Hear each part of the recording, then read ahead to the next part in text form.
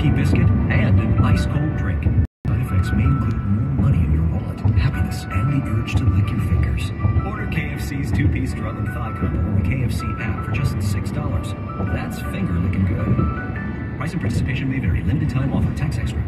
Whether you're working in an office or remote, Staples has your tech. New AirPods so I can turn up the music and tune out distractions. Staples has your tech. Oh, a spare monitor for my spare bedroom/home office. A webcam for all my video chats. Staples has you covered with tech solutions and accessories, from the latest laptops to networking solutions. And now Apple AirPods Pro are just $199. You save $50. The latest tech solutions are at Staples, the working and learning store. In-store and online. Ends 10/22. Limit 2 while supplies last. For you on KNX News, you can get KNX News.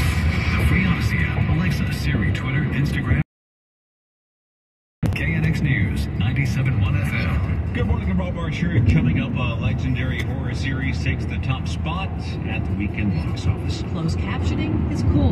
That story kept at 5 minutes when Bloomberg checks your money. Protesters taking to the streets calling for the resignation of 2 LA City Council members. These stories coming up in the next 15 minutes.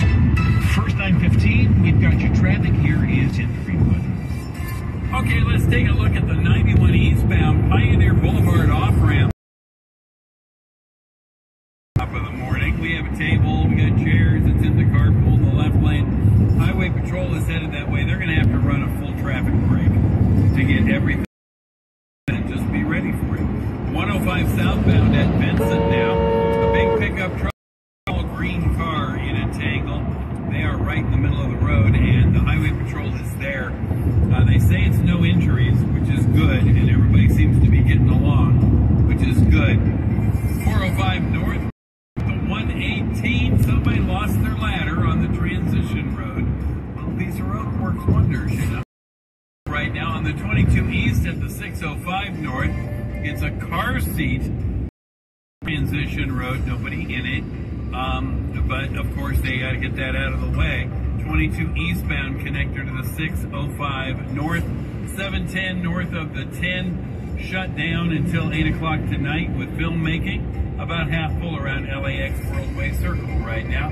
Good coming off Report 925 in the Puente Hills Hyundai 24-hour traffic center. A shrinking marine layer followed by a week of offshore flow will be the story for us as we go through the early part of the week. An upper low pushing into the region mid to late week will bring a return to cooler onshore flow with night to morning clouds. In terms of what you should expect today in Southern California, most temperatures will be below average. We'll see mainly cloudy sky in most places. Chatsworth looking at 76 degrees, 77 for Northridge, 74 for Sherman Oaks. Valley locations pretty much all in the 70s and again below average. Places like Oxnard look at 68 degrees for you. We're looking at 72 for the folks in Glendora. With Southern California's most accurate and dependable forecast. Meteorologist Marquina Brown, KNX News, 97.1 FM. And right now we have 63 degrees in Huntington Beach, 62 in Pasadena, 63 degrees in Norwalk at 9:17. You came here to kill me, so do it. Come and get me. Some don't believe it, but the people behind the latest entry in the long-running Halloween horror movie franchise are claiming this is going to be the last one, and we mean it this time. If that's true, it's going out with a bang because it's number one. Halloween Ends on track to wind up with about $41 million this weekend, followed by another horror movie, Smile, which topped the chart to do that again, falling to second place this time with about $12 million. Then Lyle Lyle Crocodile, The Woman King, and Amsterdam round out the new top 5. You could call it TV streaming overload. Many people saying there are just too many shows out there. Talking with KNX about possibly having too much of a good thing. Mark Malkin of Variety. Listen, it's my job to keep up with it, and I can't keep up with it. Every day I put on a streamer, and I'm like, oh, this series is season 5? I never even heard. A lot to keep up with. I think there is going to have to be some sort of reckoning of figuring out, like, yes, it's amazing. There's great content. There are more voices being heard, but is it content just for content's sake? Or is it truly like, okay, these are things that people are... He's expecting consolidation of streamers and channels in the near future. Well, the Dodgers, despite having the year's best National League Baseball, the Dodgers now out of the running for a spot in the World Series. The hopes of another championship dashed by a loss last night. The Padres in San Diego turned out to be the deciding game in the playoff series. The Dodgers actually were looking good. They held on to a 3-0 lead going into the 7th inning. But then the 7th inning happened. The Padres came to life. They scored 5 runs before the inning was over. Nobody else scored again, so the Padres won 5-3. The Dodgers now have to look to next year.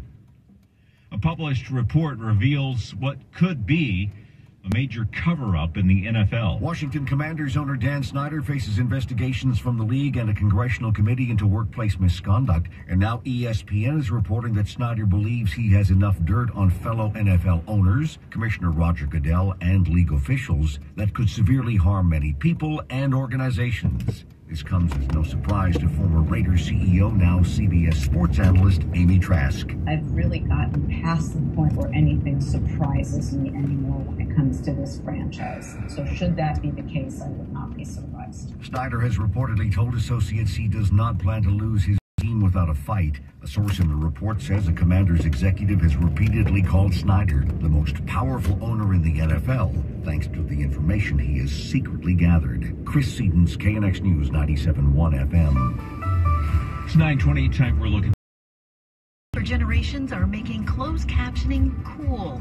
A new survey from language teaching app Preply shows about 70% of Gen Z and 53% of millennials said they watch content with text most of the time. The company's campaigns manager, Daniela explains why the feature intended for those with hearing loss is seeing a shift. One of them is that audio seems to be more muddled on some shows. The second, we hypothesize that apps like TikTok and YouTube Shorts and Instagram have reduced people's attention span. Add to that difficult to understand accents. To meet us a war and bicker leaves us ever for each other as equals to the UK. Like the Scottish brogue used in Netflix's Outlander. I don't know about the rest of you, but I fail to understand a single word the creature said.